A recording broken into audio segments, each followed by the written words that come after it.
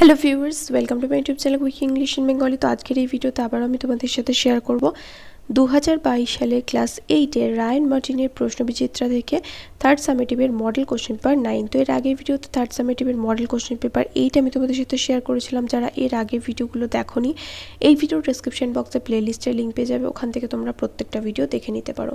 তো model question paper 9 এখানে দেখো ফুল মার্কস রয়েছে তোমাদের 70, অর্থাৎ থার্ড সামেটিভ পরীক্ষা হয় তোমাদের 70 নম্বরের এবং সময় থাকে 2 ঘন্টা 30 মিনিট।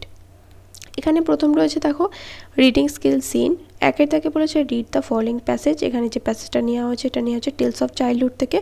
এর বেঙ্গলি মিনিংয়ের ভিডিও তোমরা আমার চ্যানেলে পেয়ে যাবে, তো অবশ্যই করে চেক করে নিও। এই ভিডিও ডেসক্রিপশন বক্সে আমি প্লেলিস্টের লিঙ্ক দিয়ে দিচ্ছি। ক্লাস 8 সিলেবাস বলে যে প্লেলিস্ট আছে, ওখানে তোমরা ক্লাস 8-এর থার্ড সামেটিভের যে কটা টেক্সট রয়েছে প্রত্যেকটা টেক্সটের বেঙ্গলি মিনিং এবং অ্যাক্টিভিটি সলিউশনের ভিডিও পেয়ে যাবে।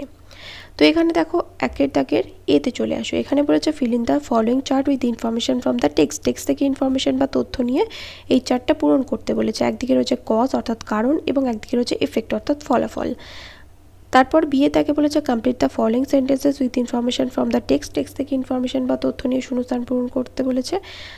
আর তারপরে রয়েছে দুইয়ের দাগে একটা পোয়েম সামার ফ্রেন্ডস। এই পোয়েমটা পড়ে নিয়ে তারপরে নিচের প্রশ্নগুলোর উত্তর করতে হবে। তো দুইয়ের দাগের এই যে পোয়েমটা রয়েছে সেই পোয়েমের বেঙ্গলি মিনিংয়ের ভিডিও তো আমার চ্যানেলে আপলোড করা হয়েছে, তো সেটা তোমরা পারলে দেখে নিও। দুই দাগের এতে বলেছে choose the correct answer from the given alternative. সেখানে যেটা সঠিক অপশন হবে সেটা বেছে নিয়ে কি করতে হবে, উত্তরটা সম্পূর্ণ করতে হবে। তারপরে বিয়ে তাকে বলেছে right D for true and A for false statements in the given boxes. পাশের এই যে বক্সের মধ্যে ট্রু ফলস লিখতে হবে এবং সাথে সাপোর্টিং স্টেটমেন্টও দিতে হবে। তো প্রশ্নগুলো সিনের দেখে নিলাম, এবার উত্তরগুলো আমি তোমাদের দেখিয়ে দিচ্ছি। তো একের দাগের এতে যে কজ এফেক্ট রয়েছে দেখো, প্রথমটা রয়েছে দেয়ার ওয়াজ নো অ্যান্টিবায়োটিক কিওর। তাহলে দেয়ার ওয়াজ নো অ্যান্টিবায়োটিক কিওর, এখানে প্রশ্নটা এটাই ছিল, দেয়ার ওয়াজ নো অ্যান্টিবায়োটিক কিওর। তাহলে উত্তর কি হবে, এফেক্টের ঘরে হবে pneumonia became a very dangerous disease. 2 number authors father did not care whether he lived or died. এখানে কারণ কি ছিল তার, হি was so overwhelmed with grief when his beloved daughter অ্যাস্ট্রি died. তারপরে শূন্যস্থান পূরণগুলো দেখো। বিয়ে তাকের 1 নম্বরটা রয়েছে অ্যাস্ট্রি ওয়াজ fur and away the narrator's father's favourite. তারপর 2 নম্বর অ্যাস্ট্রি's sudden death left the narrator's father literally speechless for days afterwards. 3 number in 1920 the author or narrator was 3 years old. এটা লিখতে পারো। আরেকটা কি লিখতে পারো, the narrator's eldest sister died from appendicitis. তারপর 4 নম্বর at the time of his death the narrator's father was 57 years old.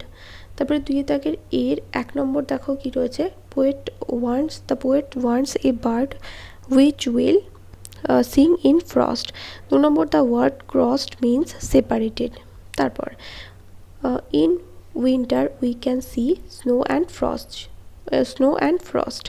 বিয়ে তাকে যে ট্রু ফলসগুলো রয়েছে, প্রথমটা রয়েছে the word ড্রেয়ারি is associated with summer. এটা ফলস হবে, সাপোর্টিং স্টেটমেন্ট হবে in ড্রেয়ারি days of snow and frost. 2 number old friends have narrow hertz. এটা ফলস হবে, সাপোর্টিং স্টেটমেন্ট হবে old friends although in life we are cross there hertz to us will never narrow. তারপর চলে আসো এবার আনসিনে। এখানে unseen passage যেটা রয়েছে দেখো বলেছে রিডিং স্কিল আনসিন। এই আনসিন প্যাসেজটা তোমাদের পড়তে হবে, রিড দ্য ফলোইং প্যাসেজ। এই নিচের আনসিন প্যাসেজটা তোমাদের পড়তে হবে, তারপর নিচের প্রশ্নগুলোর উত্তর করতে হবে। এটাকে বলেছে choose the correct answer from the given alternative. সেখানে যেটা সঠিক অপশান হবে সেটা বেছে নিয়ে বাক্যটাকে সম্পূর্ণ করতে হবে। তারপরে বিয়ে তাকে বলেছে complete the following sentences with information from the passage. Passage থেকে ইনফরমেশন বা তথ্য নিয়ে শূন্যস্থান এইগুলো পূরণ করতে হবে। আর সি তাকে এখানে রয়েছে 2টো প্রশ্ন, সেই প্রশ্নগুলো উত্তর দিতে হবে। তো এখানে উত্তরগুলো দেখো আনসিনের করে দিয়েছি। প্রথমে এমসিকিউ দেখো, পোলার ice caps are melting because of green house effect.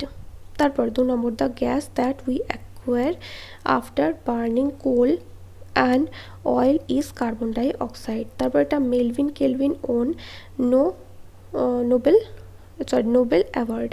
তারপর এটা tropical rain forest took 50 million years to grow. তারপরে rise in sea levels can cause ডিলাগ।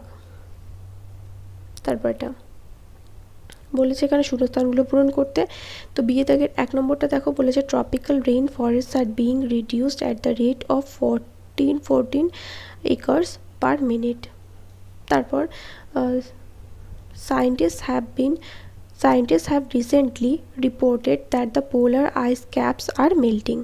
3 number, one of the fundamental changes that took place in environment is the greenhouse effect। তারপর C এ দাগের 1 নম্বর রয়েছে what did Melvin Calvin find out from his research. তাহলে উত্তর কী হবে? Melvin Calvin found out from his research that carbon dioxide is primarily responsible for temperature rise in atmosphere। তারপরে 2 নম্বর what is green house effect. তাহলে উত্তর কী হবে? Green house effect is just one of the many fundamental changes which are taking place in environment.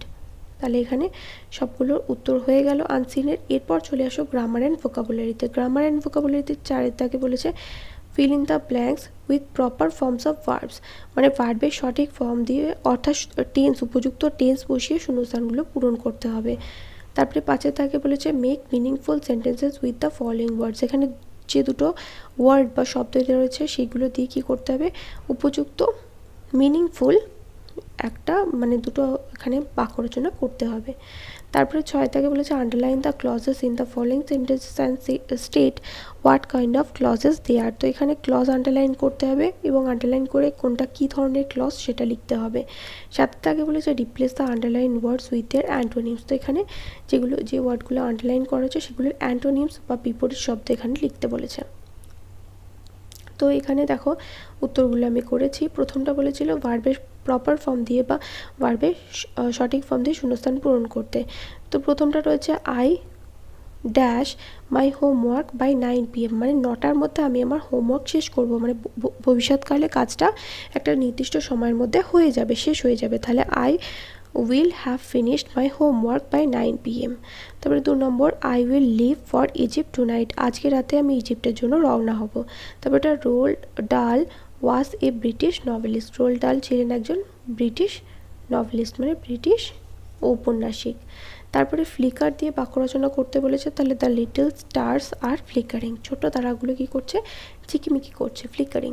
তারপরে edges মানে হচ্ছে প্রান্ত বা ধার যেটাকে বলে, the edges of the শোর্ড R sharp.